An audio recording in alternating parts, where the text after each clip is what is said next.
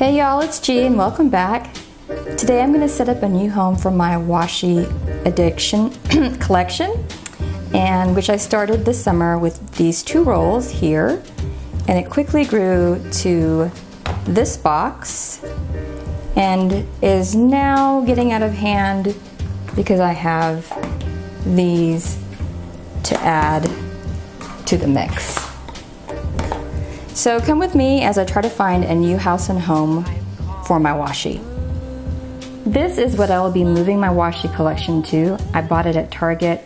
It's very compact, has some nice rose gold detail, has 2 drawers and a space for you to put your finger in to open it up, lots of room, and more importantly, room to grow if I were going to get more washi. It fits all my collection in existing pretty well, but I want it to have some compartments. So what I want to do is to take some foam core like this, which is readily available at craft stores, even grocery stores. Kids like to use it for science projects. And I'm going to trim this, stick it in there, and see if I can't get some compartments. Here are the things you'll need to complete this project: a pencil, a blade, this is an X-Acto, a ruler, I like the metal ones with the cork back, the foam core, and a surface to protect the surface that you have. First thing I'm going to do is lazy measure the width of the drawer. This is guesstimating.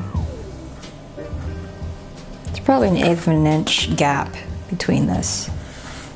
This is about 8 inches, so it's probably 7 3/4 in width. See, instead of wasting foam core, I'm going to see if the paper will work. Just make a little paper template.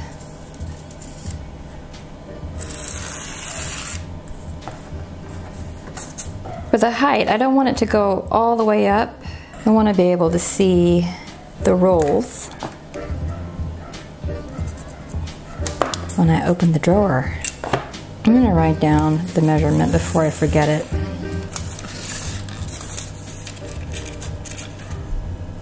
That looks pretty good. So I put this roll in there.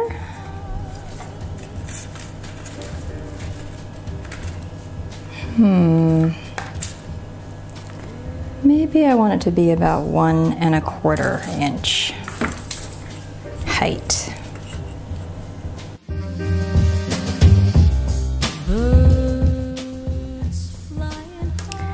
After I cut the strip, I put washi on the edge of it to finish off the raw edge. It looks pretty ugly without it. And I used this hot glue gun to secure it into the drawer. To figure out how far to space these, I just went ahead and put in the sizes that I have to see how they would fit. I think there are about 3 sizes of washi in my collection. And there has to be a little bit of give for this to wiggle back and forth. Mark with pencil where this goes.